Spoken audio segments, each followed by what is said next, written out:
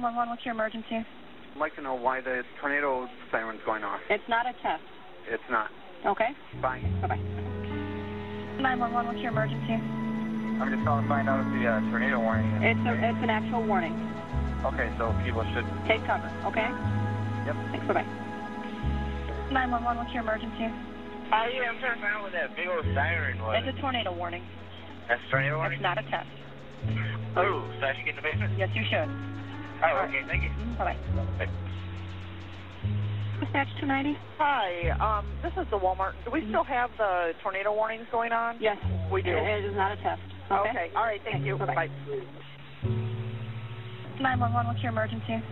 Hi, good afternoon. I'm new to the area. Okay. I'm hearing a lot of alarms going on. Yeah, it's a tornado warning. Take appropriate shelter. There is a tornado warning. Okay, good thing we're in the basement. Thank you very much. No problem. Bye. Dispatch 290? Hi, I heard the sirens go It's off. a tornado warning. Is it so once inside in? Once inside and headed our way. Take appropriate shelter, okay? Thank you. Bye-bye. Bye-bye. To 911, what's your emergency? Tornado on the ground. And which direction is it going? East, right towards... You guys just dispatched a bunch of cars out for a car accident? It's going right towards that car accident. It's heading right at those guys. Tornado headed towards rollover. I just got detours in the rollover. That's why I know that's exactly where it's going. 2023 tornado heading towards... What's your call number? What's your 911? What's your emergency? 6306. 306. Okay, thank you. Yep. Okay, what is your address? 911. What's your name? Can I say what is your emergency? Okay. You're 466803. What's in the basement? Yeah. Was he in the basement? What kind of search are you doing? We do have that. Thank you. All right. What's the phone number you're calling from, sir? Disaster? Okay. You still there? Yeah, I'm here. What's in the basement? He was in the basement, and he said, holy cow, and there is a house all the wind that's been hit? and things cracking. He said, here's something cracking. They said, are you Would you know what house?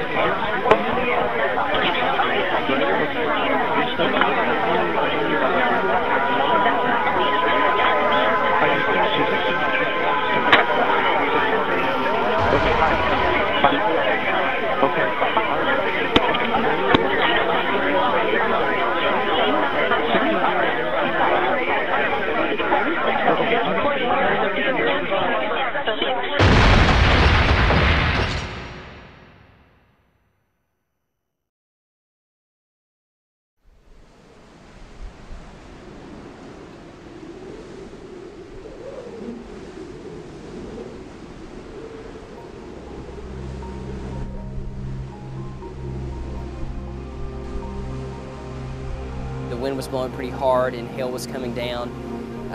But then all of a sudden I was standing in my room and I could feel this pressure building up and my ears were starting to pop, and I definitely never experienced any of that before, any of the storms I'd been in. And so you heard someone scream, you know, here it comes or something. The windows gave way and glass was flying through the air, and I know several of the guys in my room were cut with flying glass. You could just feel the wind just blowing just dirt and different things into your face. And I think a stool or a chair flew across the room, and I remember thinking, I think I'm going to get hit in the face by a stool flying really fast through the air. The guys in the bathroom just started screaming, everybody get in the bathroom. So we're diving in there, the lights were out, of course. Some of the guys were bleeding. And so it was really, the whole experience has really been like watching a movie. It's like, it's not really happening. But we're all kind of huddled in the bathroom together, and parts of the ceiling were falling down, and my roommate Blake prayed for all of us. And once we felt like the storm had passed, at least kind of the rocky part of it, we opened the door and we could, see out into the night sky. So that was pretty scary. And I walked outside and saw the commons just in complete rubble.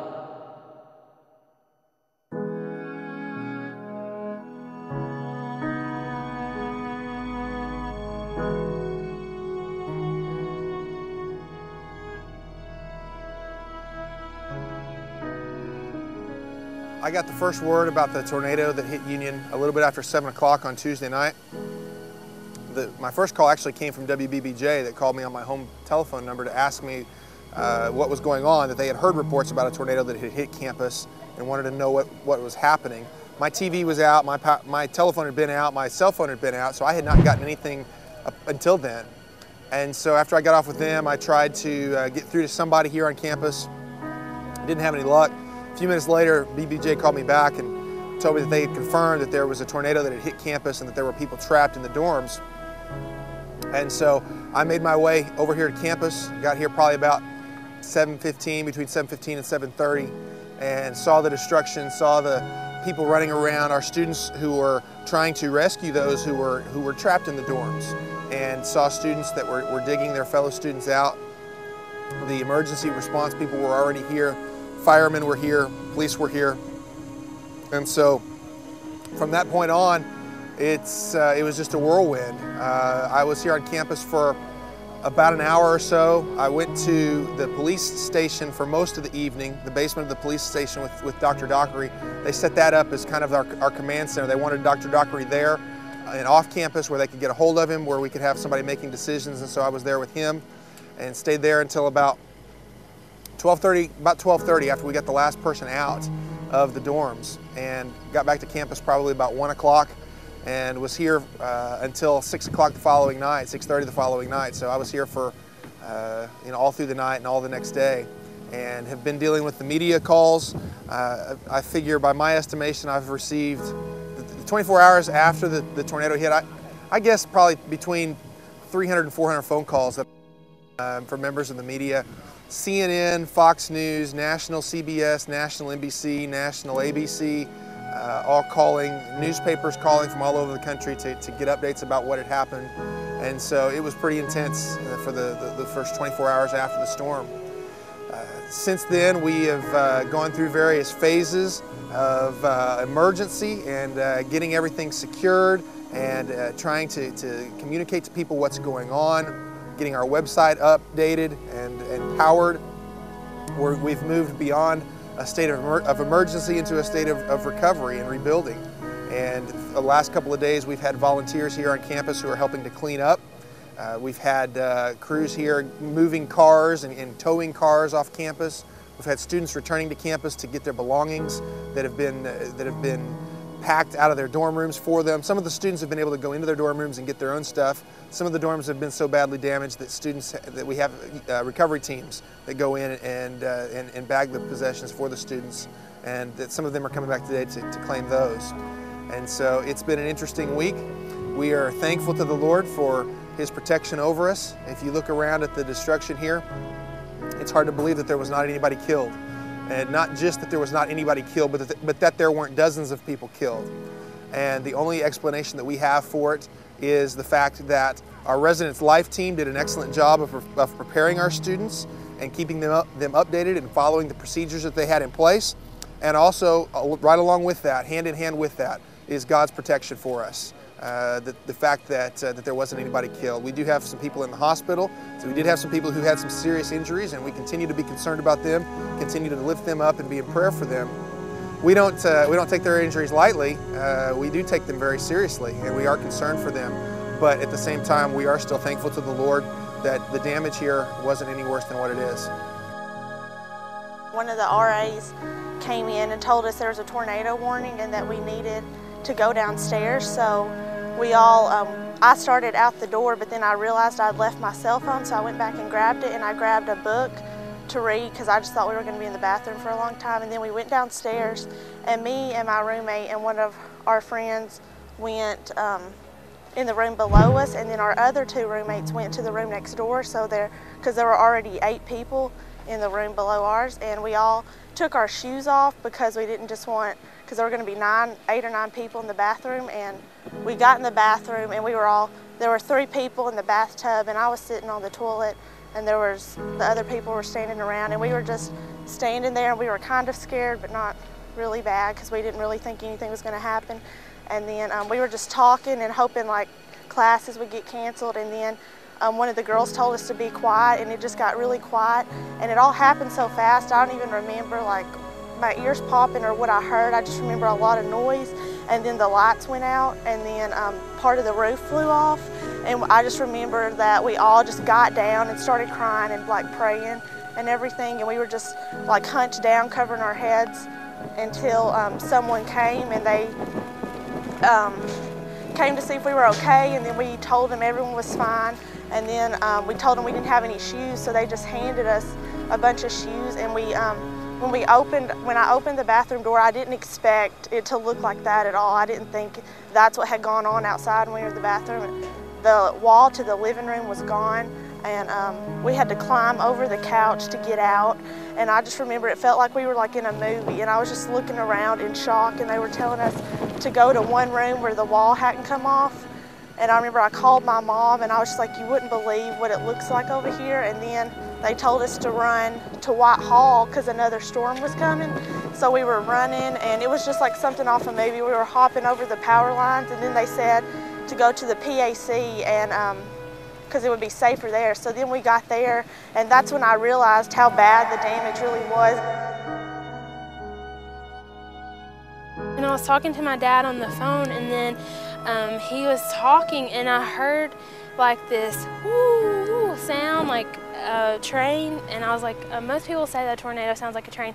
So I was like, Dad, I have to let you go, and I like slammed my cell phone really fast, and I opened the door, and I was like, ladies, hurry, get in here, there's a tornado coming. And I like pushed everyone in, and then I like pushed all my weight up against the door, and I could feel the wind like picking up really, really bad. And I was like, God, please don't let this door open. And I was just like pushing all my weight up against it. And then all the lights turned out, and the mirror over in the bathroom like busted all over us, and everyone was like screaming and everything. And then a rod that was about this big came through the bathroom, and 2 girls were sitting on either side of the bathroom, and then us 2 were sitting in the floor. And so it turned out that no one got hurt by that plank, but everyone was like, hurry, get it in, and like put some towels in there so there's no more debris that comes in. And everyone was just screaming, and like the whole time I was pushing like with all my weight up against that door, and I was like, please do not let this door open, God. The lights flickered, and then they went off completely, and I remember like crouching down and covering my head, and then my ears popping, then just this huge loud noise, and like part of the ceiling came off, and a lot of dirt just swirled in around us. And I just remember sitting there just like so afraid and praying that God would save our lives. And then it started like water just started pouring down on us, and we thought it was rain or something, or a pipe busted, and we were just like, what do we do now?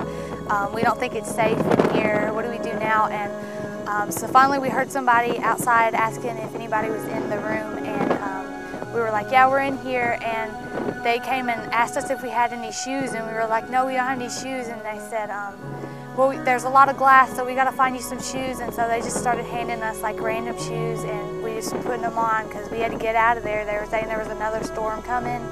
And so we opened, when I came out of the bathroom, I just saw like the front wall was completely gone from the room we were in. people are just all around yelling out names of people, trying to see if everyone's okay and out of the dorm rooms. And a girl, Jessica Nelson, is an RA over in Hurt, and she told me that Candace was in Blythe 1 with some other girls. There's like a tree that had fallen down, and the front part of that building had just been ripped away, and so you could just see into the living room without any walls, and they were back in that bathroom. And so we went in there, and they opened the door, and there was 6 or 7 girls in there just kind of huddled together. Candace was trying to keep it together, I think, and keep everyone calmed down, and so we just tried to help them out across all the rubble and debris and things over to the PAC where they were gathering everybody up. And then after that, just tried to find ways that we could help. But mostly it was kind of a job for the professionals, the EMTs and emergency workers. And so when it was kind of clear that we were just kind of in the way, started making our way to the PAC where some people from the community started coming in and picking up people, taking them to their homes. A friend of ours, Matt Brunette, works here at the director of the Wellness Center, took us to Candace's cross-country coach's house, and we just kind of spent the rest of the night there. I actually had gone back into my room to get my cell phone. It was in a puddle of water. It had gotten knocked out of my hand during the storm. So I was finally able to get through to my parents and so to tell them I was all right. And it really was a miracle that no one was killed, and we're just really thankful that the Lord did preserve us that night.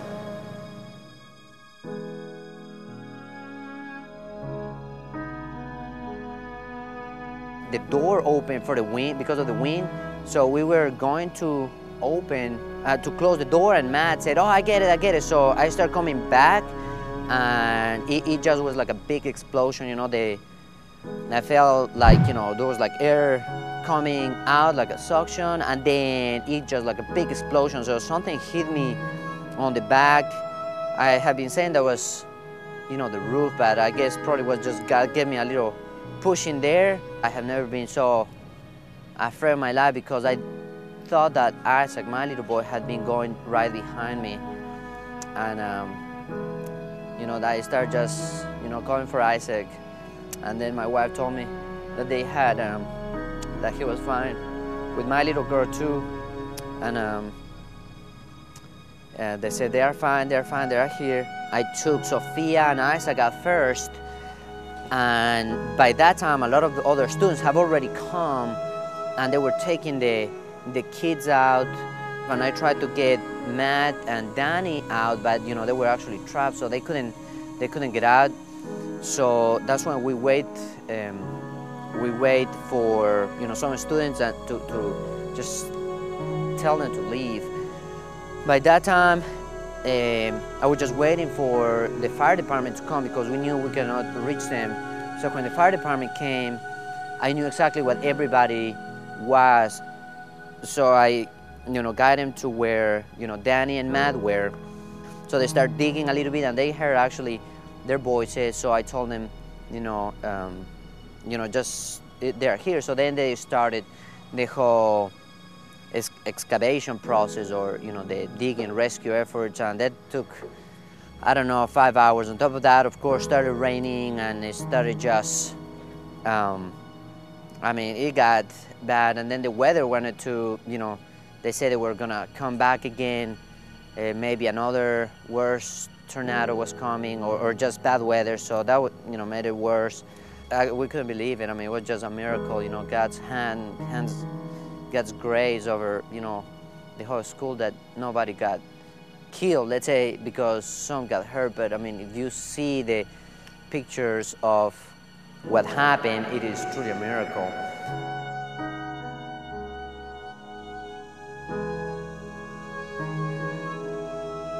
We're in the process of making decisions for the future. We've got a lot of significant decisions that have to be made about where we are going forward. We've got decisions to be made about when classes are going to start, where students are going to be housed for the spring semester. And our top administrators are in the process right now of meeting and analyzing the different options and trying to choose the best option. These are not easy decisions to be made, and these are not decisions that you can make quickly and without serious consideration. And so we are right now planning on students returning to campus the week of February the 18th, and we will make the necessary adjustments that we need to make to continue having school here at Union University. And It will not look the same as it has in the past for some time, but we will get through it, and we will rebuild this campus, and we are confident that months and years down the road that Union University is going to be a stronger place than what it's ever been. We are confident that God has something special in store for us. If God has brought us this far, and if the Lord has protected us and done a miraculous work in that sense, we have every reason to think that benevolence is going to continue in the future, and we're excited to see what that's going to look like.